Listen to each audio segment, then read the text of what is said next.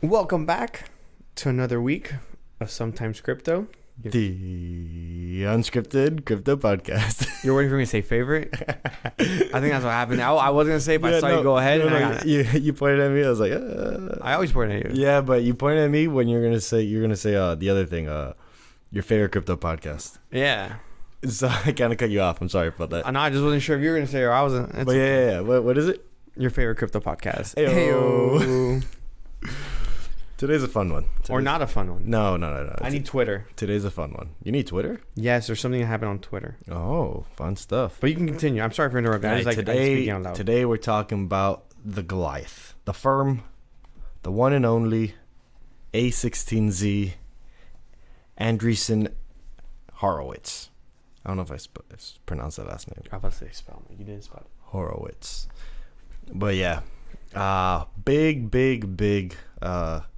venture capitalist firm, angel investors, seed raisers, seed fundraisers, seed funding raisers. They raise seed funding for the firms for the companies that they're invested in. I don't know. They do money stuff. They do money stuff. This guy.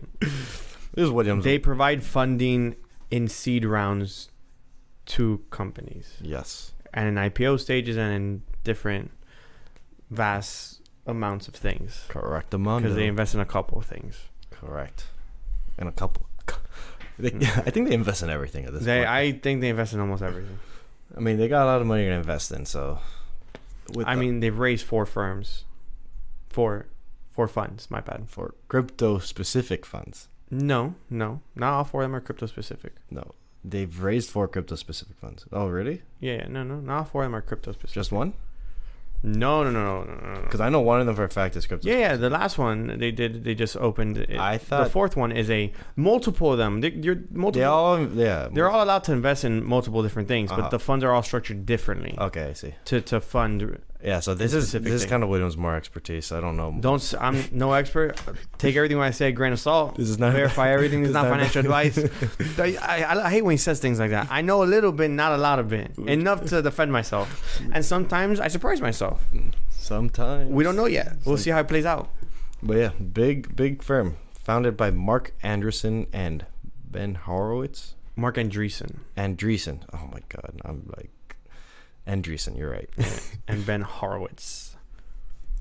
All right. So. Yes. The part that was getting me that I didn't understand. Okay, let's not even talk about them here. Let's just see what we do. What's the part I got you? Where the heck did they get a16z from? It's the first name of A and last name is Z, and the 16 is how many letters are in between. I just searched it up because I was like, oh wait, I never found out what that meant. Yeah, that's what it is. Numeronym. I don't know how to pronounce that. Numeronym? I'm not seeing what you're seeing. Okay, no. Okay, so it's spelled numeronym. But I thought that's what you wanted to pause on. Yeah, no. It's just like it was like an interesting thing. But yeah, it's like you said, the amount of letters between like Andreeson Horowitz, A through Z, because Z is the last letter, and A's the first, and then A is the first, and then 16 in between. Apparently, there's other ones. Like the website that I found was the one that explained it at least to me. Techopedia. Internalization would be I18N. What? I18N? Yeah, so internalization, 18 characters between I and N. Oh, got you. Yep, cool stuff. I didn't know. I never had seen it. I was like, okay. I had to like figure out what that meant. But yeah. Are you satisfied now? Yeah, I'm satisfied. Right. Yes. Assets under management. A lot. The Goliath. It's not Goliath. No. It's not $1 trillion company. Yeah, but they are a Goliath for the ones they do. You think? Huh? No, they're not close. I think I got some faith in them, but you think acquisition.com's got some potential to reach a16z's? Different. It's different. Yeah. Yeah, no, it's different structures. I see. So And a16z is more like a capital. So yeah, acquisition.com isn't a venture capitalist fund. It's more. It's a acquisition company, meaning they're buying parts of the company that they're going to help grow the company. Versus venture capitalists, what they're doing is they're more so providing the money, and may at times, of course, they're going to provide help and assistance in certain things, but not as hands-on in the day-to-day. Versus acquisition.com is going to have hands-on in bettering the company. Yeah, they're a portfolio firm where they're like trying to like build that specific. Correct. Other example would be here. Andreeson Horowitz is going to be investing in IPOs.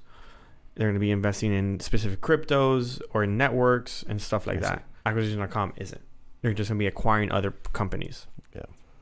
And they range. They're trying to reach $1 billion in. Yeah, they're trying to get to the first billion. Under management. Exactly. A16Z's already got. It's a little different again, like we just talked about. The number I got is 28.2. The number I have from their website, AndreesonHorowitz.com, about page. They currently have 35 billion assets under management across multiple funds. Okay, so this is their number. Yeah, no, that's their. If it's wrong, blame them. No, yeah, that's. I can't get any straighter from the source unless you want me to call Horowitz and Andreeson and be like, hey. I didn't get it from their website, so no. At least I would trust something that comes from their website as more like, okay, well, this is what you're saying should be right. Should be the most accurate, right? But they have more. It's a different game because they're not really investing in companies per se. It might be more so a mix of things. So that's why they're able to get the evaluations they get. Correct. But they started off by investing in companies. IPOs. And IPOs? More so than anything. Private companies? Or just IPOs? Yeah, meaning just companies that are about to become public and they're one of the initial investors. Like the early successors are Twitter. Skype. Skype. They did Twitter, Skype, Airbnb. And they've exited the majority of them. Yeah, I'm assuming by that point. They did Coinbase too and they exited that. Yeah, so the first two investments that they did in 2009 after opening was supposedly Aptio and Skype, where Skype ended up selling to Microsoft in 2011. Yeah. So like 2 years after for $8.5 billion. But I just don't know how much they had in Skype. You won't. Yeah. For the most part, since there are private companies and most private companies, that information is hard to get. To put in perspective, in 2011, I'm assuming right after they sold Skype, or when they were planning on selling Skype, they invested the $80 million into Twitter. So they probably got at least 80 million. More than that. At least 80 million. They got a little more than that. They probably got 300 million. 300 million? Yeah. And they took 80 to invest in Twitter. That's crazy. And Twitter and IPO at that point in time. Not the fun stuff. My bad. At that time, Twitter was a private company. So they took Twitter to IPO. Yeah. But they were also invested into Facebook, Zynga. Yeah. You said Airbnb? Yes. And Twitter. Yeah, you can go on their website. You click portfolio, and it'll tell you some of the ones there that they have exited. Like they were in Lyft. Groupon. Robinhood as well. They exited. Roblox. These are bigger names. Yeah, but Roblox they got into later. I think probably. It was like what was that? Recently, actually, 2020. Yeah, they entered Roblox 2020, but they put a bunch of money into Roblox. Yeah? $150 million. That's not a bunch of money. That's a lot of money. Not for them. Okay. Well, the part that got me confused, actually, was for the Roblox. Mm-hmm. That was in Series G of funding. Okay. So that's the growth stage, if I'm not mistaken. But I didn't know there were so many stages of funding. Yeah, there's multiple levels. I've never seen any company go to past D. Which is D? So like A, B. It's just Series A, Series B, Series C. It's just each round of funding is just just more times. So essentially, when a company goes public, they don't ask for more funding. Typically, they just go IPO. You go IPO at a certain point. Yeah, so like funding is just to stay private. Correct.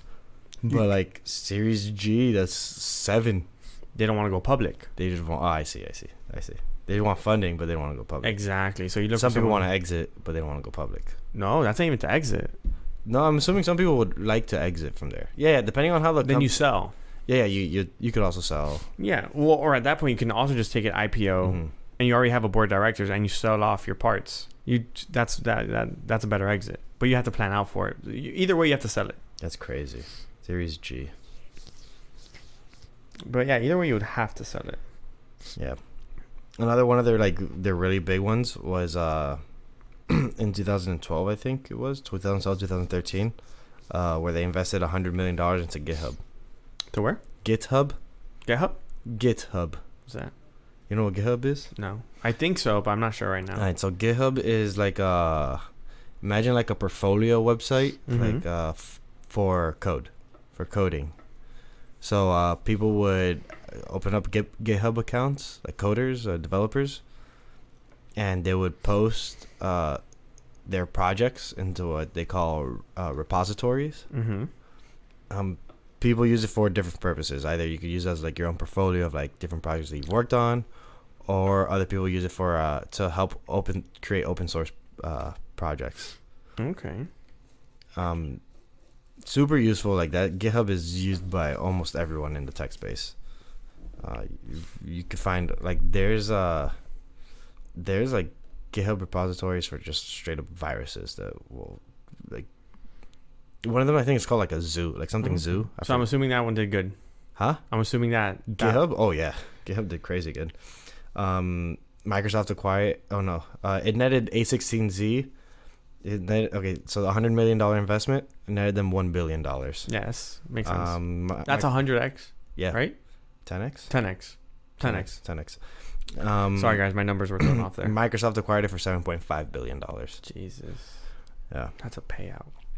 But the thing, so I was listening to an interview. One of the things Andreeson was saying was that for VCs more so than anything is it's a lot of investing, knowing that 50% might hit and 50% will not hit at all. 50% seems a little high. From what I've heard. Well, yeah, it's less. From what I've heard, it's like more like 70% won't hit. Yeah, it's 30-70. 20% will hit, but very small hits. Like it just and 10% blow up, and then like the 10% is where you get your money from. Okay, I don't know if this is accurate with this is why it's so hard. So like I went on their portfolio, went to crypto, currently all stages. The only exit they have is Coinbase at DPO. Oh really? At DPO? Yeah. What does that mean? I would have to go. I actually don't know what DPO. I only know of IPO. Let's Google it. DPO meaning. Oh, it's like a public offer. Something maybe. Interesting. I'll tell you right now. Interesting. Yeah, but yeah, they got into Coinbase in 2013. When was that? So it says DPO. You know what? DPO exits. Good search term. Was that recent? Direct public offering. Oh, okay. That makes sense. We're done. Yeah.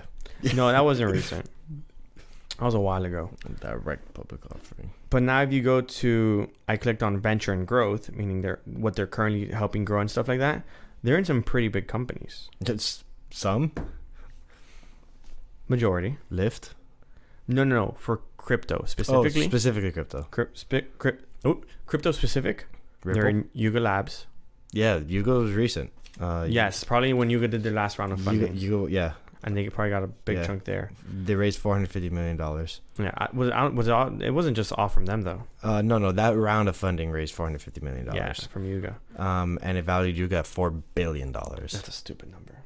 Yuga's a huge company. Huge, stupid, huge. Also private. Oh, actually, because of that funding round, the SEC started looking into Yuga Labs. Yeah, they started investigating. They haven't made any claims or anything, but they're not yet. Yeah, but it's gonna happen. Something's gonna happen there. Yeah. The other company they have is Uniswap. They're in Uniswap? Yes. So Uniswap? Yes, they also invest in exchanges. Okay. And not exchanges, but DeFi protocols and stuff like protocols, that. Okay. OpenSea. Yeah, I know they're into OpenSea. I have some information. And Dapper. Dapper Labs. Oh, Dapper Labs. The one who does Top Shop and all their UFC Strike and all those. Oh, they have CryptoKitties. Dapper Labs. I think those are the ones who did CryptoKitties, if I'm not mistaken. Dapper Labs did CryptoKitties? I'm pretty sure. Oh. Don't quote me. I don't remember. Don't quote you on that one. I don't remember. I see, yeah. Yeah, so does it say there when they got into OpenSea? I'll tell you right now. Let me see. I'll click around it. You click around it. Yeah, see. Or yeah, then.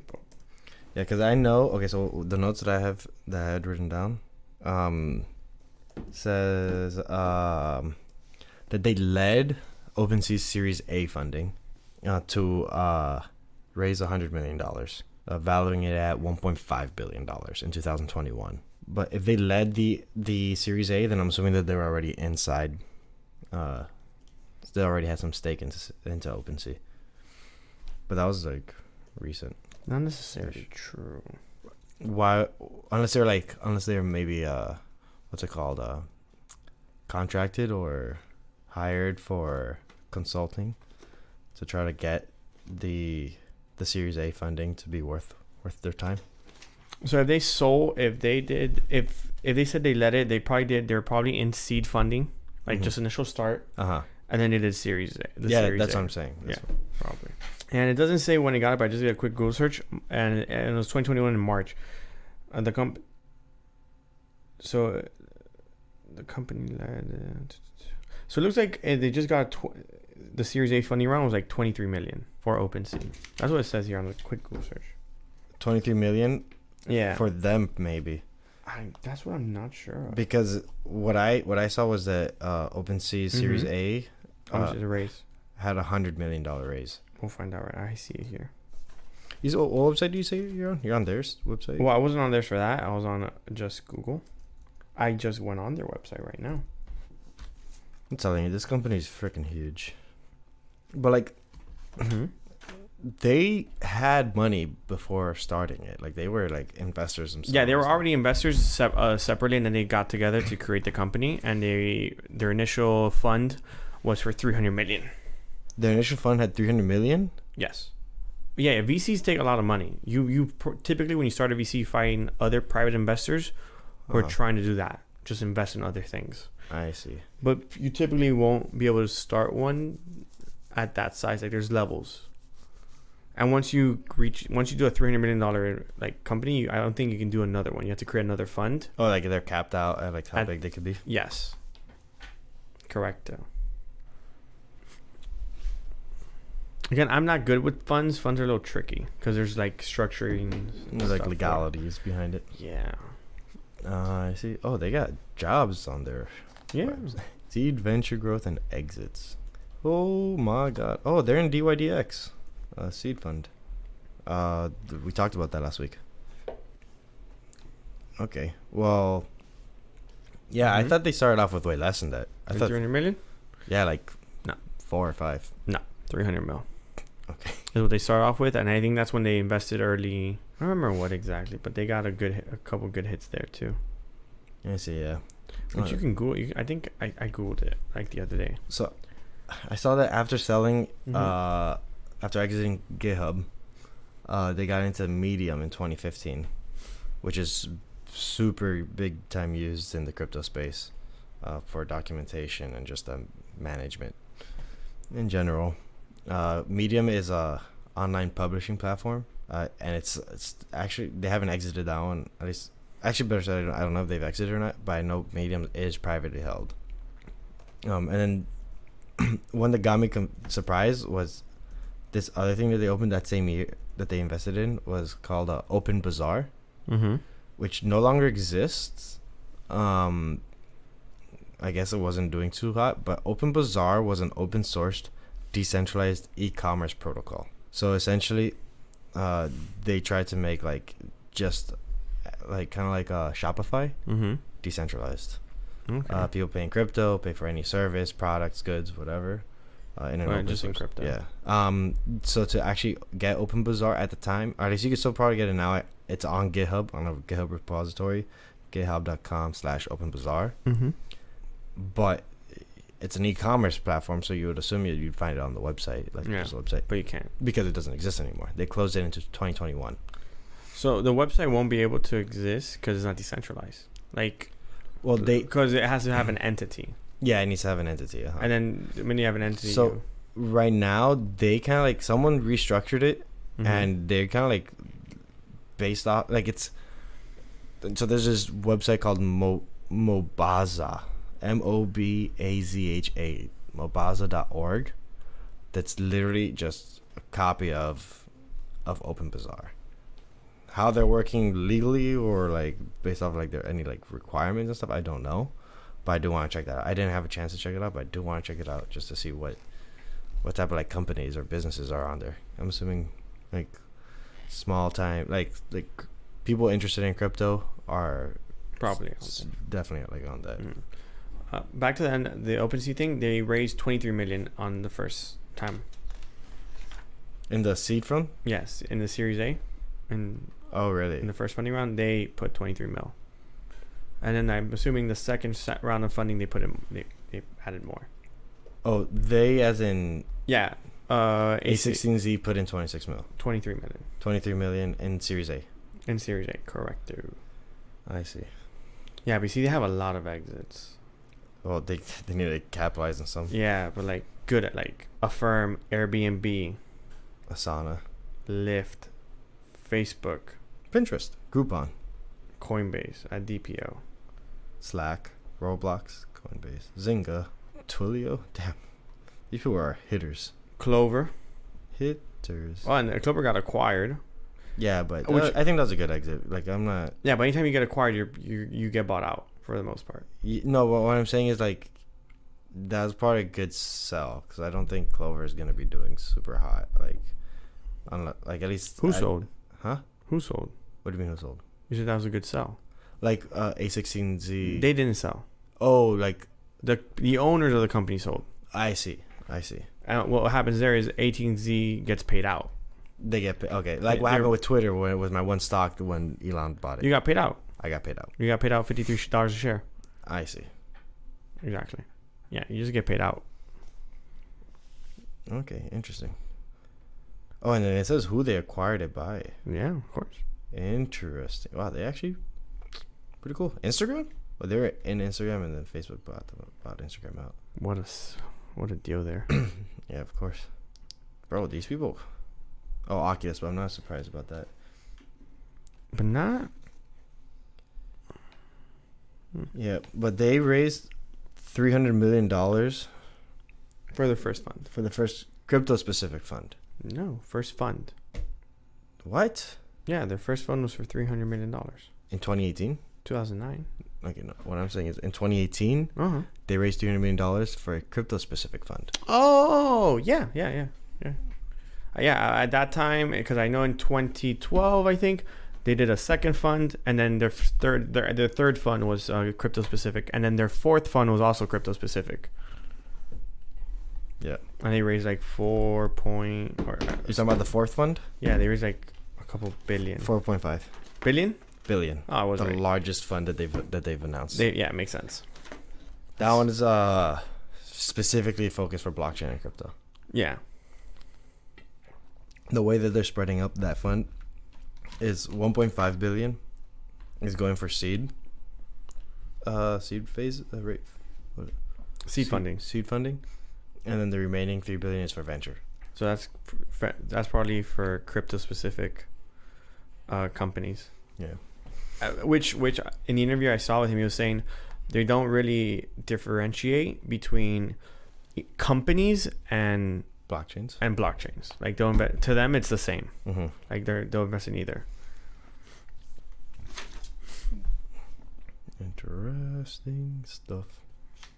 I had to make a quick. It's been a minute since I checked the recording page. I had to make sure we're still recording. I mean, I would hope so. That would suck if. That would not be the nicest thing. Not be fun. Which are also getting into games. Which they're not getting into games. They already do games.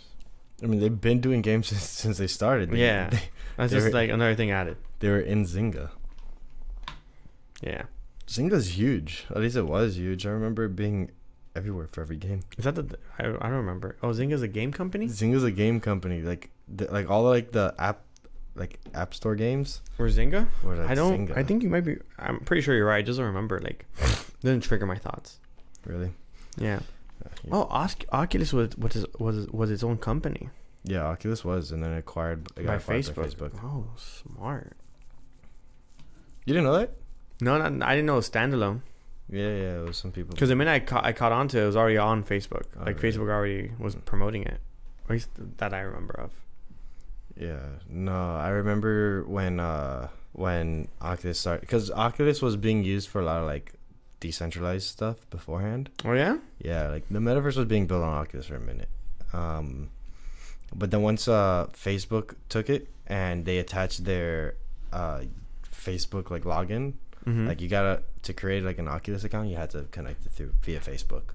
Really? And a lot of like the Oculus user base got really hot when that happened. Because there was no login. Because they didn't want their Oculus account to have to be linked to their Facebook account. Yeah. They're like, I don't want my gaming station or like whatever they were using it for to be used for to be connected to Facebook. So it's kind of this thing I heard. Can I say something about Oculus before you? Before I interrupt you. Yeah. I saw this interesting commercial for Oculus where someone was producing music in VR, like augmented reality, using Oculus. So Oculus has like 4 cameras on their headset pointing outwards that lets you see like the rest of the world. Like it kind of like it projects things onto it. So it's like Google Lens, like augmented reality. So you could like, I don't know what the name of the platform is, but I've seen our cousin use it. Ableton, I think it might be. But like you see in the commercial, you see like you see a band playing music, and then you see one person with the Oculus on them and like just messing around with like different configurations. I'm like, that looks pretty cool. I think in some near future, it'd be like a lot of like desktop apps would be on like Oculus type things, kind of like a Jarvis, but not holograms. Yeah, but that's annoying right now. Yeah, right now, of course. It's not It the needs best. to get smaller. Yeah. I'm sorry. Okay. No, that's my train of thought. Oh. I was gonna interrupt you. I forgot what it was though. I figured that might have happened. I had somewhere to go. I don't remember where I was gonna go with it. It'll come back to me and then I'll re-interrupt at some point. Okay. So I said, okay, so we talked about the first crypto fund that was done in 2018 and the fourth one, right? Yeah. That was done in 2022. The second one happened in 2020, where they raised $515 million for that one. For a crypto fund? Crypto specific. They have 4 crypto specific funds. Yeah? Yeah. That same year, then they also invested $12 million into Series A for Clubhouse. Have you ever used Clubhouse? No, and I'm glad it died. It's still running. Yeah, but it's not popular. Yeah, no one uses it. Twitter Spaces kind of ate it up. No what? Twitter Spaces? Oh, kind of. Yeah, Twitter Spaces is essentially Clubhouse. Oh yeah, and you don't need it to be. It's not invite only. I used to listen to Robin Hood Snacks. They go by. It's a podcast. They used to be called something else. Then they switched to Robin Hood Snacks when that podcast got acquired by Robin Hood, and now they go by T-Boy, the best one yet. And they always use this term whenever a company copies another company. They call it getting zucked, because Facebook loves like just copying other like their competitors and just throwing it onto their platform. Like for example, the stories. When Instagram added stories, not bad. When Instagram added stories, when Snapchat came out and added stories. It's always has. Did Snapchat always have stories? So Snapchat had like the you could send feature, but they have a story feature. But then they also had the story feature. But when Facebook wanted to acquire Snapchat and Snapchat didn't sell, and then just add stories. They're okay, well, we just add it to our own thing. Yeah. And Instagram added stories, which kind of killed Snapchat. Which kind of killed Snapchat, yeah. But then like other companies did something, like I forgot what. I forgot exactly what, because it's been a minute. But that was like the first time they did it. And so then on that podcast, T-Boy, they call it getting zucked when you copy something that your competitor does. Yeah, but Steve Jobs was told the same thing. Oh, really? Yeah, his thing was, I don't remember the saying, but it was like, just be the pirate and steal from from those who steals from those who already did it. Oh, I have ice. I apologize for the listeners. And you hearing nice. Yeah. Give us a big gulp. Little ASMR. What does that stand for? ASMR? Yeah. I don't listen to that, so I don't know. Yeah, I don't know. You know what I find disgusting? Oh, okay. Mukbangs. What? Mukbangs. Is that the food thing? It's the food thing. What food? I don't. Okay. It's any food. Yeah, but isn't it just like a bunch of people eating food? It just a mukbang is like ASMR, where it's like ASMR is just like high quality audio of someone doing something specific. Yeah. A mukbang is kind of ASMR / video of people just munching down on food. But like not giving no insight on the food? Like not giving food reviews? No. So you're just watching other people eat? Like not just eat. It's eat like typically an insane amount of food. It's like you just see like someone with like an example like ice cream cone mukbang, like a popsicle mukbang. So it's like 10 people eating 10. No, it's like one person eating like 15 bars of ice cream. Oh. Why would you do that? Why would you want to see that? That's what. That's worse than listening to this podcast. Like I'd rather listen to this podcast than watch that video. Like honestly, 1,000%. Like I feel like this might be less wasting of time, and this is longer. Oh my I feel like I'd rather waste an hour of my time listening to this podcast than watching a 10-minute video of somebody watching somebody eat 15 ice cream cones. William, it doesn't stop at the ice cream. What? What else are you eating? Like 5 pounds of pasta. What are you doing eating 5 pounds of pasta? The entire Taco Bell menu. Like anything. What the fuck? People do mukbangs for literally anything. And this shit gets views? Like hella views. Are we doing the wrong thing right now? Should we be doing a mukbang? You have no idea how much views mukbangs get. Like, why don't we go to... Like, I'm pretty sure if you're... We should go to Ale House and order everything on the menu. If you do a mukbang video... We should go to Ale House. If you start doing mukbang videos... Like, your meals would be Let's talk about this. Wait. Guys, this is a small tangent detour we're about to get on. I'm sorry. Why don't we get our squad together and just start recording? No, not start recording. We go to Ale House. Mm-hmm. And we order one thing off the entire, like one of everything on the menu. The entire menu. And just start eating. Just start eating. Yeah. You could do that. How expensive do you think that would get? Quite expensive. What's quite? Like, let's think about it. Like 2,000? Yeah, that's not. 1,000? That's not bad. And I thought 1,000 first, but I thought 1,000 was a little short. I thought so too. Then you said 2,000, and I was like, okay, 2,000 more appropriate. 2,000, we get everything off the menu. They might hate us. I was gonna say, and we make a mukbang out of it. Yeah, and that gets hella views. Will it though? Because these people who do mukbang videos. Wait a minute, this is the part that I think is even crazier. Okay, there's more. These people that do mukbang videos, they don't do one video. What? They do a video a week. At least. Yeah, but we just need to do one. Like, there's this one that there's just there's a handful of people who do this. Alex, it's Ale House, $2,000 worth of food. Oh wait a minute. And then I'd happily do that without the recording. I have another idea. I'd happily do it with the recording also. Don't get me wrong, but like you don't need to like be like, oh, let's make a video about it. A drink of everything, one drink, one of each. There's not a mukbang. What's that? That's called alcoholism. I think there's just a recording a party or at that point. We could do that. Just have a little drink of everything too. That's funny. Okay, guys, off the tangent. He didn't go for it. A16Z. No, that's not what I was talking about. I was talking about getting zucked. Yeah, and I talked about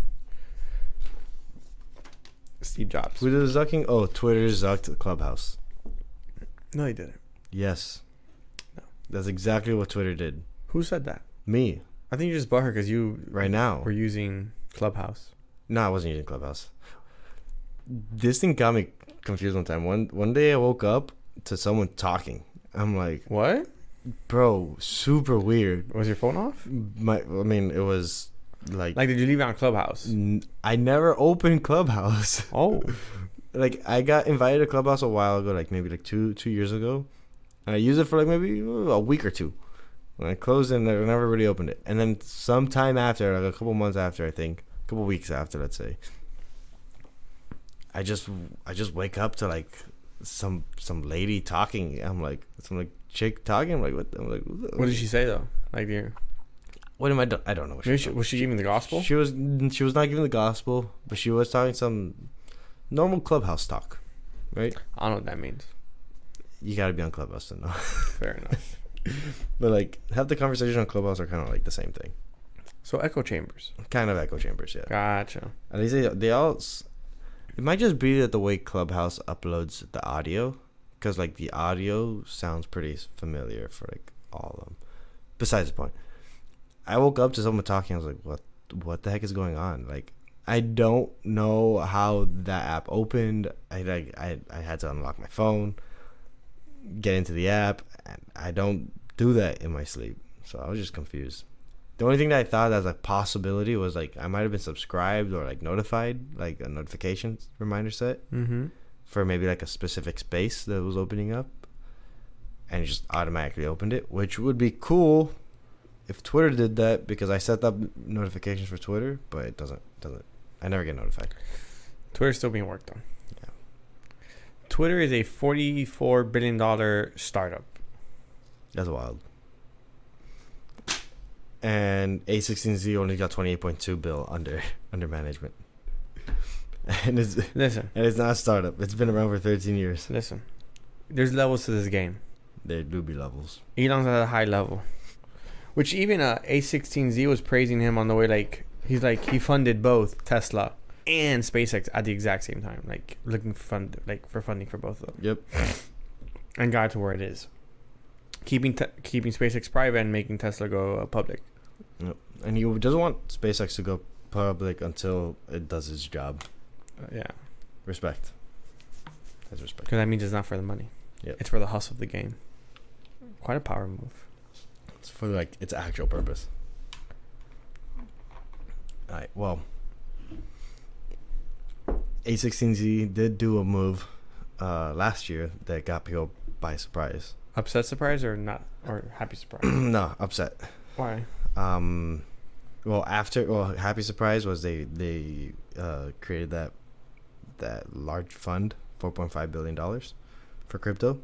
But then they also, at some point, not with that fund, but they did invest into this company startup called Flow, that hasn't even opened yet. It's like pre-seed investment. The company is owned by Adam Neumann, who is the previous CEO of WeWork. I don't know if you remember what happened with WeWork. Yeah, back in 2019. Oh, what happened with WeWork back in 2019? So Adam Neumann was pretty much like the founder of WeWork. He's been on this whole like mission of like trying to bring communities together and stuff like that. All right, so Adam Neumann, CEO of WeWork. Problem with it was that he was marketing WeWork as, like, from a business point of view, an investment point of view, he was marketing WeWork as a company, as a tech company. Oh. But it's not. It's a real estate company. It's a real estate company. Okay, yeah. Okay, yeah. This is similar to what happened with Carvana or something. Yeah, Carvana was like it's a vending machine for cars. Yeah, they're considered a tech company, but it's not. It's not. It's just a car company. Exactly. It's a retail, like wholesale car company type thing. All right, but Adam Neumann has had some, like, I want to say mildly sketchy issues going on with him in the past. I think specifically 3 things happened. So WeWork was supposed to go public or IPO'd in 2019. And did it? I don't know if it did or didn't. I'm pretty sure it did, but with a bunch of headaches. Headache number 1. In 2018, Adam Neumann rented out a plane and flew somewhere international, non-domestic flight, but apparently had Wow. What happened? You searched it up? Yeah. What'd you search up? WeWork IPO. Oh, what's it at? It basically IPO'd at $10, like $9.82, October 22nd, 2020. And honestly, you think Bitcoin's bad? WeWork's worse. It's at $1.16. Oof. From all-time high, it's down 88.19%. From its IPO. Yeah. From all-time high. No, from all-time high. What is its all-time high? $12.99. So its IPO was not quite successful. Mm-mm. What's it valued at? Market cap? Almost a billion, 844 million. 144 million? Yeah. A lot of money. 144 billion? 844 million. Okay. Yeah, quite a bit of money. Okay. I mean, yeah, they got hella properties. They do. They have, like, here in Miami alone, one in Brickell, one in Wynwood. Those are the two I know. And the one in Brickell's in Brickell City Center. The one in Wynwood's freaking huge. At least. I was about to work on one. Yeah? I was first starting a job. One of the jobs I applied to went there. Was that how we work? Interesting. It was peculiar. The building? That the company I was working for, well, I would have worked for, yeah. Which this could be on the podcast. Yeah, it's fine. I realized today or the other day I was doing my job and I look and one of the names on one of the emails I go, wait a minute, I think I applied to this company. I'm like, this is the guy who interviewed me. I literally paused. I'm like, no, you're 100% the guy who interviewed me, because the company and the name were both matched to my information. I remember. I was like, that's funny. But I felt like hitting him up being like, hey, yo, what's up, homie? Remember me? I give you money now.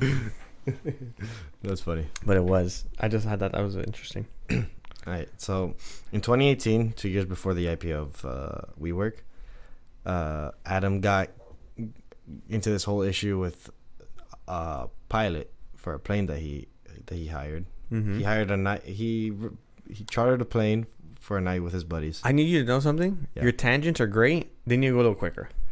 No, this isn't a tangent. This is about a16z. Concise this shit, dog. He got the pilot got what's it called? Frustrated with him or like upset because of a whole. He brought in a cereal box full of weed. What? Who brought it in? Someone from that crew. From the pilot's crew? No, not from the crew. From okay, got you. From like the people that were like chartering. Who was chartering it? Got it. So then the pilot was like, "No, this is a private jet." Yeah, it's a private jet. Yeah. So the pilot left his ass there and dipped. And he's like, "You gotta find your own way back." That's fair enough. Like, I don't want to get caught with no like international. Yeah, if it was a lot, yeah, because that could go for smuggling, a whole bunch of things. It's a headache. Yeah, the second issue that they had was that Adam owned all of the buildings, or like owned a good portion of the buildings that we and not the company. Yeah, but they had the company's name on it. Yeah, they had the company. They all said WeWork. And that could be structured though. Yeah, of course. But like for your IPO wise, like that kind of looks a little like sketchy. Like yeah. Like, how is the CEO gonna have fiduciary responsibilities for the investors if they own the building that they're being leased to? And to make matters worse, here's the third one. He owned We Holding LLC, We as in WE, like WeWork, that licensed the We trademark to WeWorks. Yeah, that's not shocking. No, it's not shocking. You don't think other companies do it? It's just not. No. Then how come he got under so much fire for that? Who gave him the fire? Who? The people who found out about it? The investors, yeah. The people, like I just said, because people found out about it. Mm-hmm. Most companies are done like that. There's a holding company that holds the other companies that hold an asset. The license out the yes. Right, yeah. So okay. Essentially, okay. Let's pause here. No. Let's get into it. Let's structure it out. Okay. My company, for an example. How do you think it's structured? A holding company holds the 3 other businesses. Correct. Each business is his own LLC. And they're on their individual partnerships with their own investors associated to them. Exactly. You know how many times a company will very easily, for an example, you would have a company that owns the land you're currently rented on, but the LLC, the holding company, owns it. Mm-hmm. That holding company could then lease it, make a profit to another company, I want to say, which you can also own, but since it's an LLC or another entity, it's completely separate from you. Mm-hmm. Meaning you're now paying rent to them, so it's paying you, creating a whole thing, and then you put another company on top, which is releasing it to that created the actual building. So here's the thing that I don't understand fully. I'm sure it makes sense, but We need lawyers for all that, but yeah. what I feel like at some point, when you start adding one company under another company that owns something from the other company, at some point I feel like you're just causing a whole bunch of transactions between entity to entity. Like, You're separating every company from you. but that costs money. Yeah. Okay. And it puts you at zero liability, meaning you make zero money. Meaning you're borrowing all those assets from the company. Meaning you're using... William, this is why I got you around. This is why I got you around. Because hypothetically. Hypothetically, this is not financial advice. This is all hypotheticals. I kind of follow, but like there's something that's just not quite clicking yet for me. Where I'm like, okay. Uh-huh. The cost of like moving money from one company to The another. cost is those are all taxable events that you're paying. Those are all taxable events. It's all spending. They're like issued at like they're what's it called? Notarized, written down as a business expense, which is tax deductible. Correct. Okay, then that makes sense. It also separates you. So meaning if they go after the company, If they go after you, they can't go after. They can't go after anything because you don't own anything. Some company, and if they go after one company, they can't really take too much because it's separated by a holding company that's really typipally held as a trust or some sort of thing. Yeah, exactly. It's like specifically for the building for WeWorks. It's like if WeWork got sued. No, we're not saying what he did isn't wrong or sketchy. It just depending on how it's handled. Yeah, exactly. So it's very bad because he got caught doing that and it looked a little sketchy. It's also because it was an IPO. Maybe he didn't do anything illegal. Maybe, I don't know. We don't know the full details, but what I'm currently saying is not in common practice. Yeah. It's not something I haven't seen before because typical structures are people that typically do that probably don't go for IPOs. Not like that. No, that's part of the issue. Like Tesla wouldn't be done like that. That's why he has Tesla Boring Company and they're separated like that. I'm sure Elon has like a bunch of like smaller LLCs or like trusts and funds and shit like that. He probably has trusts that hold specific assets. Maybe I lied to you. He doesn't. I'm sure he doesn't. He probably only has a trust that holds his Tesla stock. Mm-hmm. That's probably all he has. He's different. What a fun world. That's a different guy. The world of finance is actually quite interesting. That's a different guy, but he just probably owns he just probably has the trust that holds all the Tesla stock for him, which he would be I forgot the name now. A trustee. The trustee for it. And depending how he did it, I don't know. That's all speculative at that point. Everything's speculative. This is all hypotheticals, people. This is not all hypotheticals. It's hypotheticals. Okay. The current last 10 minutes have been hypotheticals. Yeah, okay. That much I could probably agree with. All right. We're not trying to get sued out here. I want you to know that. No. Or get people to come after us. Yeah, facts. It's all fun and games, so someone really listens to this. I hope someone listens to this. No, you know what I mean. What am I doing? What am I doing here? All right. Yeah, like the structure for a16z's is probably very similar. Yeah. Each fund is separate, held by... Oh, for sure. By held something. Probably more so. Like, they probably have a team of lawyers just making sure. Oh, yeah, they got lawyers for that. Yeah. By any chance, did you see a16z's crypto cannon? What? Crypto cannon. Has a cannon? So, it's not a cannon. It's not like a boom explosion cannon. It's more of a landing page with a bunch of resources, crypto resources, readings and stuff. No, but I know they have a newsletter, a podcast, blogs. They have a whole bunch of their own. No, this is one specific website, one page on their website. I stopped counting once I got to 100. Whoa! When I kept on looking, like it looked like it was easily over 150. 150 what, like different articles, links, tutorials, YouTube videos explaining everything there is about crypto. Okay. It goes from everything from like just blockchain basics, decentralization, privacy, security, assets, investing, token distribution, stable coins, crypto economic primitives, crypto goods. And then there's also a section there for developer tutorials and practical guides. And at the bottom is where they have their newsletters and courses and stuff like that. But literally, I'm telling you, like 150 plus, like for sure. Information articles. Yeah. Why Bitcoin matters in 2014. Like this. Okay, so this page said that they made it between 2018 and 2019, but like the articles are from like just in general, anytime. 2014, 2017, 2009, 2013, 1982, the Byzantine generals problem.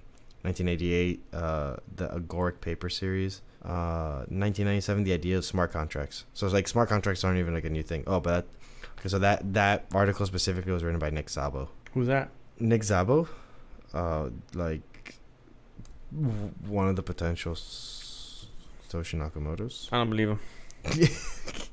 He never claimed that he's Satoshi Nakamoto. All right then. Just people in general. People should stop assuming. They'll never know. Sorry again for the ice. No, they won't. They will never know. Just a bunch of different articles. When it comes out that Bitcoin was created by multiple countries, everyone will stop caring, and we just keep on using it and be happy. Yeah. Yeah. Why wouldn't? Would you? If you found out tomorrow Bitcoin was created by 5 countries, whichever ones you want, what are you gonna do? Keep it moving. Exactly. I'm gonna keep it moving.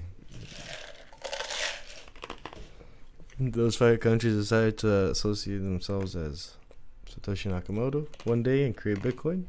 Great, applaud them. The only way to verify that would be moving the Genesis block. Yeah. The only way. Like the only way moving funds from that block is the only way to identify. Like you need to access this wallet and send it. Yeah. Dude, day one Bitcoin moves from there, the world is losing its mind. Because I'm sure all these analysis companies are waiting for it. Like have a... Oh, no, bro. There's a bot. There's an API just like... waiting for it to... Like every second. Waiting for it to scan. Well, every 7 minutes. Not every second. 10 minutes. 10 minutes. Why do I think it's 7? ETH is 7? I don't know. But yeah, every time I just... Vroom, vroom. Yep, just like, oh, anything move from this far? And the second it moves, it'll be wong, wong, wong, wong. No, sirens. Sirens, not wong, wong. Sirens coming out. Like just literally just. And sirens. a pterodactyl comes out of the volcano. Megatron pulls up. Batman sign gets flown out. Megatron. War first minute. Optimus Prime. You might want to bleep that. Gets deployed. What? Which one? Yeah, what you just said? Maybe. They call it a ceasefire. I sure didn't hear what you said, but alrighty, you'll listen to it. You'll find out. Maybe you'll decide at that point. That's funny. But yeah, that website looks pretty good. They're like a landing page. Anything else? Yeah. What?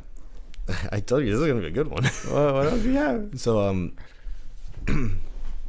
they also posted a article that I apparently don't have. Oh, I do have open. a16z crypto.com/big idea. Oh, big ideas 2023. Okay. So this pretty much this article was released December 15th, 2022.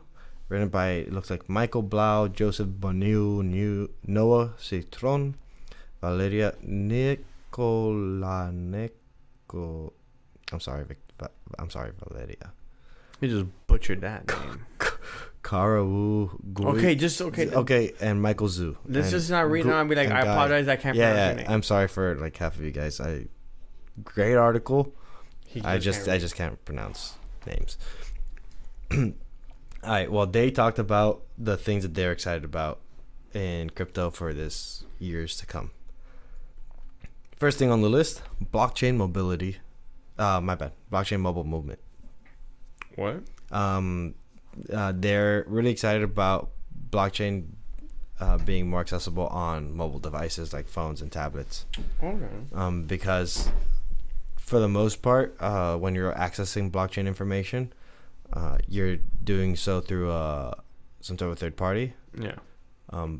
When really the best way of accessing blockchain information is directly through a node, communicating with the blockchain. The nodes are like what communicates directly to blockchains. Yeah, but like that's so difficult right now. Correct, which is why they're excited about blockchains moving into the mobile environment. Would ETH be one of the first ones. So which ones would be the first ones? I don't know. I do know that they named a couple of like nodes.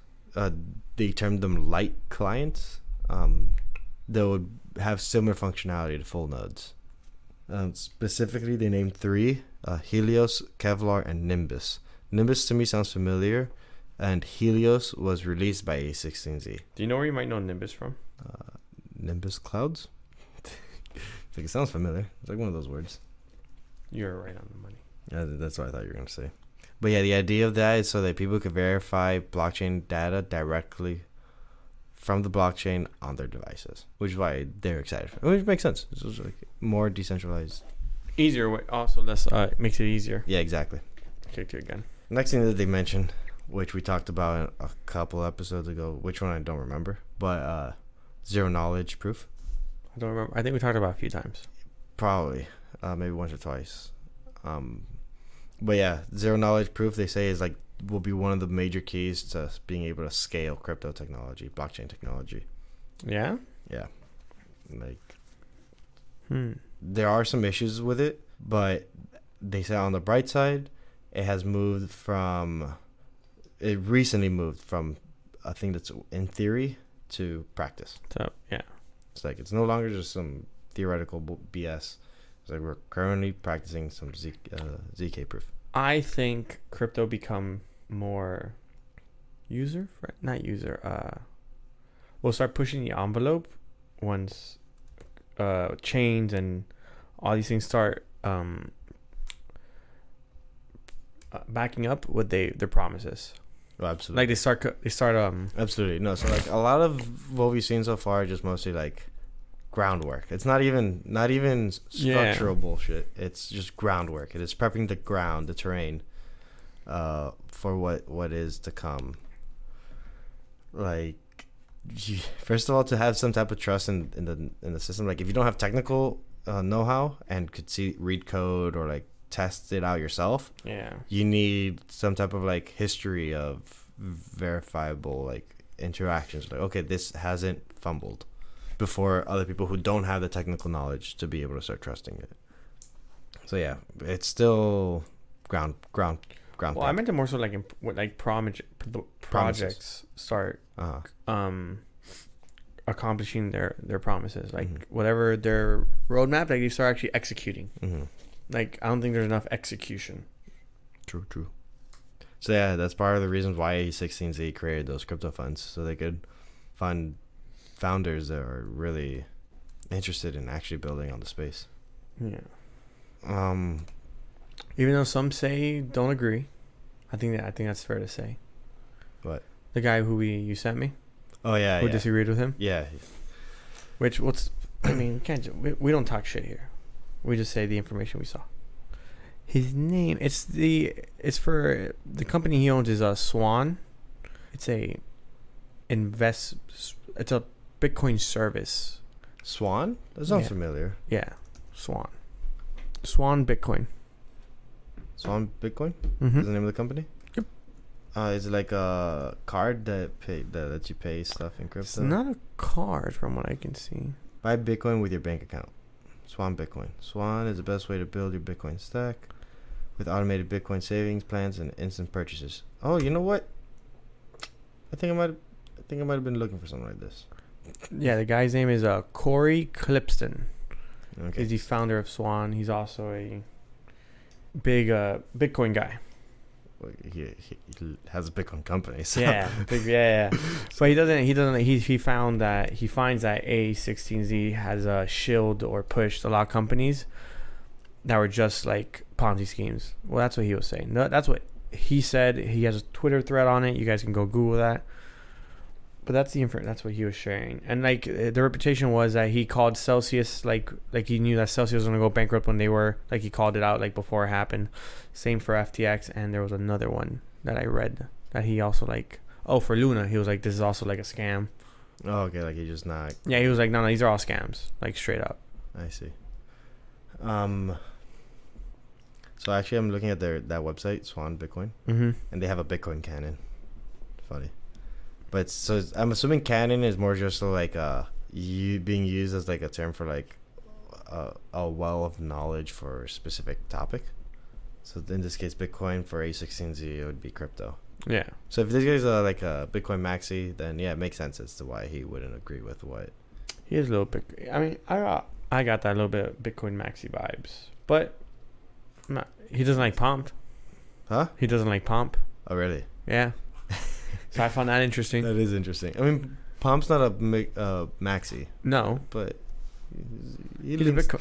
It's funny. There's politics in crypto, dog. Yeah, dude, it's there's wild. politics in crypto. He also doesn't like Ben Armstrong. Armstrong? Coinbase CEO. Okay. I'm pretty sure that's his name. Okay. I'm gonna Google that. I don't know. You said Ben at first. I thought Shapiro. I was like, no, not him. What's that got to do with anything? What you looking? Let me make sure its name is Ben Armstrong. Oh, okay. So the other thing that a16z big ideas are for 2023 was VDF hardware, which stands for verifiable delay functions. Well, at least that's what VDF stands for. I have no idea what that means. Brian Armstrong. Okay. Not Ben. Not Ben. Sorry. It started with a B.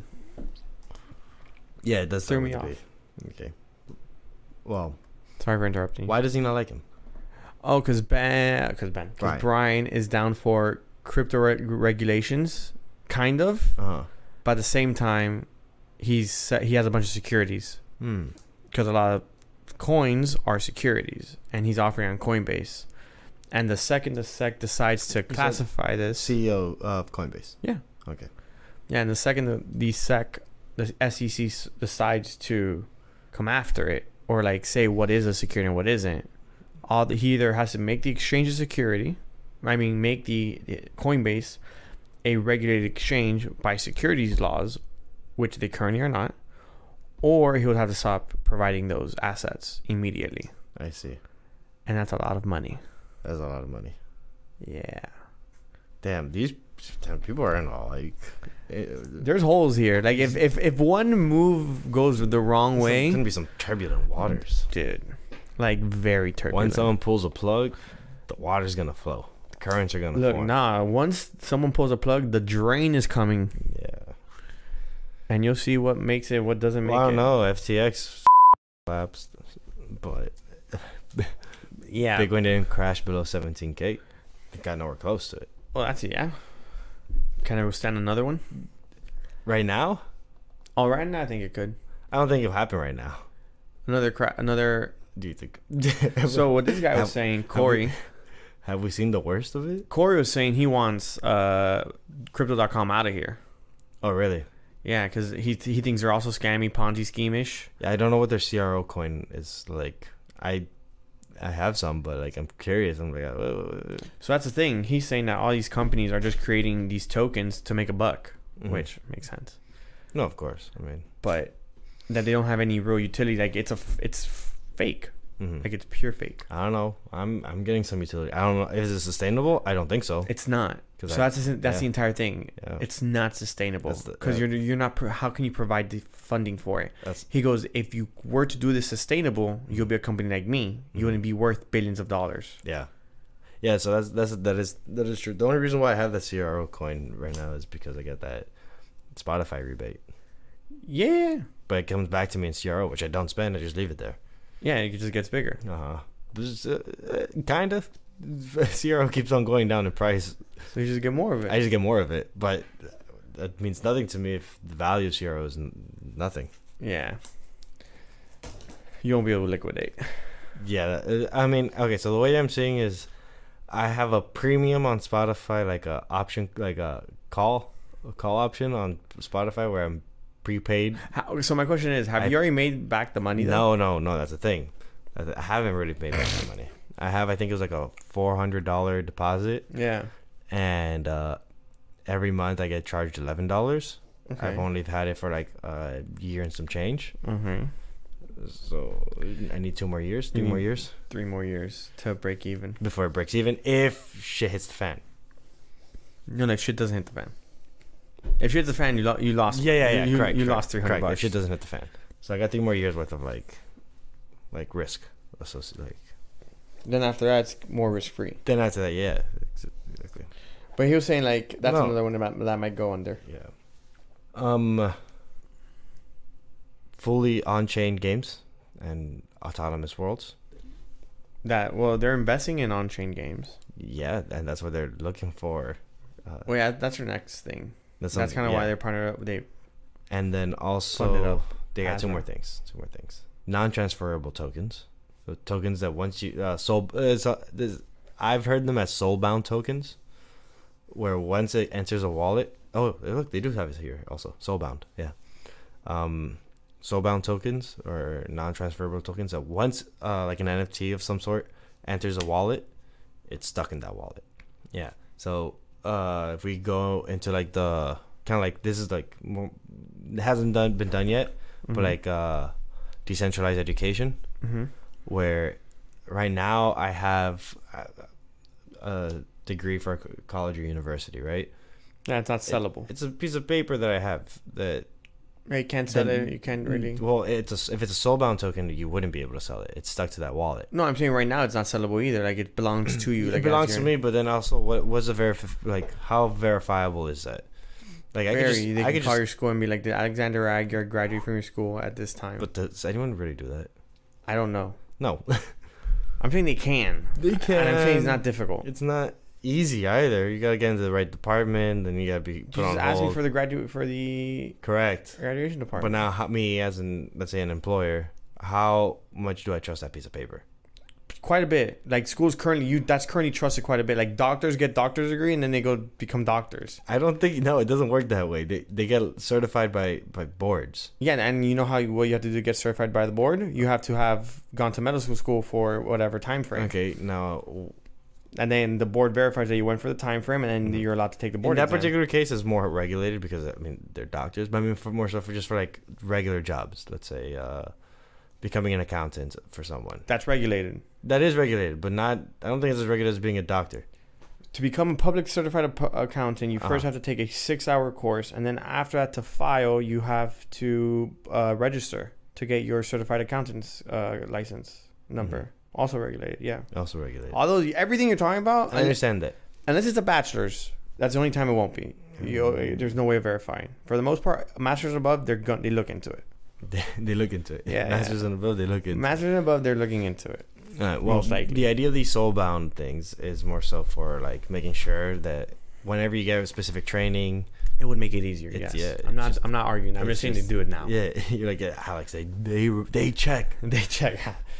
They don't check our degree, or your degree, or my degree, because it's a bachelor's, and it's just like, okay, go for it. Yeah. So soul-bound tokens, just specifically tokens that would be stuck to a specific wallet, which could also be used for, let's say, identification purposes. Yeah. You know what this reminds me of? An episode of Suits. I'm not sure if you ever watched the show, but it's a lawyer show, and in the accounting department for their firm, the accountant they had never went to school. On paper, it said he did. Like they wrote down he did, but they didn't. Apparently, they didn't verify, or like it was just said that he didn't or whatever, and they believed it. How we were just talking about, like they didn't check it. But the thing was, he did his job right, so it never grew. It never wrote through a red flag for them to go and check it. Yeah. They just believed the paper so well, since he was able to back it up in like when questions were asked, he knew the information. So you can also fake it till you make it. Yeah. The argument, I'm not denying that. It's also doable. And the other thing that they're interested in looking forward to this year is decentralized energy. I don't know how that's gonna work. Essentially, right now, our energy is managed by centralized grids. Yes, I know. Decentralized energy would pretty much help smaller communities focus on their specific energy needs with microgrids. Yeah, but that's a mission. Yeah, it's not going to be easy, but it would be nice. Yeah, but that's a tall order. Something that would just be Not very scalable either. What do you mean not very scalable? Can't scale that. No, it's the opposite of being scalable. You want it small. Yeah, I'm saying it's not scalable. Yeah, I'm not right. Yeah. You okay? We agreed. Yeah, It's not you scalable. want it on a small scale, so that you create your own Yeah, it wouldn't. Okay, so it wouldn't work for Miami. It wouldn't work for New York. It wouldn't work for Los Angeles. It wouldn't work for Austin. Like it would work more so for rural. But it would work more for those areas like rural areas. There it is, which are smaller communities or further out. Yeah, so definitely I know it'd be perfect for like remote areas. Yeah, rural areas. Yeah, as well. But they're doing different. They're doing a lot of everything because they have to. Yeah, that's what they do. They have to shoot shots. Yeah, no, they that's a shot they gotta shoot. Oh yeah, for sure. Because if it hits, it hits. Oh. Yeah. The way I see it working would be like, communities like that are out more in towns and stuff would have solar panels if they can, and that'll just be like it will just create its own grid, and whatever energy's left over, they'll just sell off to the next grid that's short on energy. Oh, they also mentioned something about, I'm reading the article again, in that specific section for decentralized energy, something about renewable energy certificates and carbon credits that are on-chain carbon credits. So essentially like, if you're creating renewable energy, then that specific energy token or like your energy would be worth more or would be more coveted than energy that comes from that's like your phone right now, a coal plant. What do you mean? Your phone right now, our phones right now, both of our iPhones have a setting whenever it's using a cleaner energy, it will charge faster than if it's using dirty energy. What? Yeah. Shut up. No, I saw this the other day. How does it know that? You go to settings. No way. Yeah. Wait a minute, you're like kind of like blowing my mind right now. Everyone, you can try this out. So we go to settings, you go to battery. It's going to open up. You go to battery and health, and you go to, it says clean energy charging all the way at the bottom. Battery health? You might need to have the newer update. Battery health and charging? Yeah. Okay. Maximum capacity? All the way at the bottom. Oh, clean energy charging is right there. Yep. In your region, iPhone will try to reduce your carbon footprint by selectively charging when lower carbon emission electricity is available. iPhone learns from your daily charging routine so it can reach full charge before you need to use it. Yeah. That's cool as fuck. I'm just curious as to how they do that. IP address, some type of ping. So probably pings your because your we're Florida general location. Yeah. And it goes from there. It goes from there. It goes probably what's the nearest source. So that's probably something that will be deactivated if you have no cellular service or Wi-Fi connectivity. No. It should be. Nope. Yeah. I need to do more research on that because. So the reason I say no is because most iPhones can currently connect to satellite. It's not just like the antennas we currently like connect to satellite itself. So I think, if I'm not mistaken, they always have a connection to that. To the satellite. Correct. I see.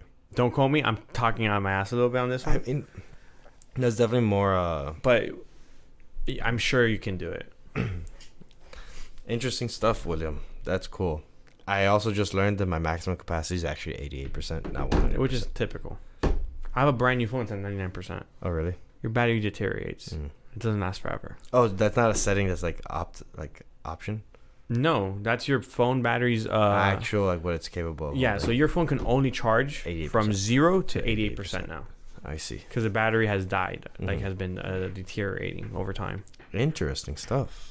No, I mean I knew that part, but I thought that was a setting. I thought that was like a. No, I think after it goes below 80, they give you the option to either optimize battery life or just keep on optimization of the phone. I see. Cool. Yeah. Well, I got nothing else to say about a16z. I think we went on a couple tangents along the way. Andreeson. This one might be interesting. One of the more fun ones that we've done. What's our time? I'm curious. What is our time? We're over an hour. Hour 21. Our longest. Our longest one yet. It is. No, for sure. All right. So I guess before we do outros, follow us on Instagram. That is an outro.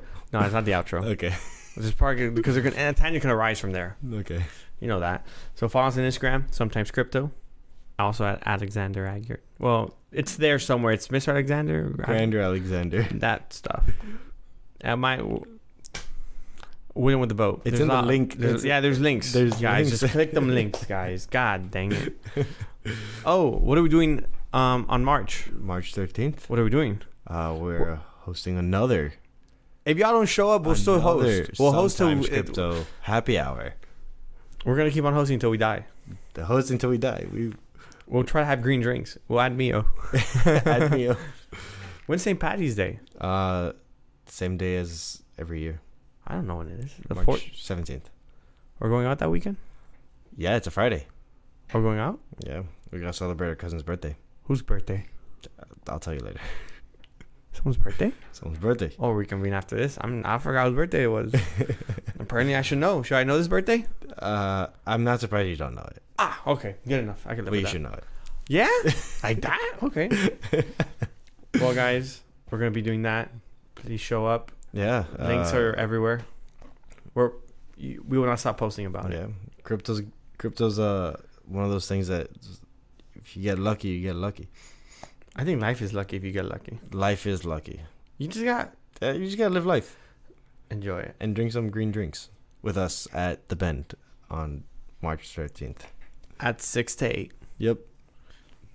What's been another fun week of Sometimes Crypto? Your favorite crypto podcast? The Unscripted Crypto Podcast. Ayo. Bum, bum, bum, bum.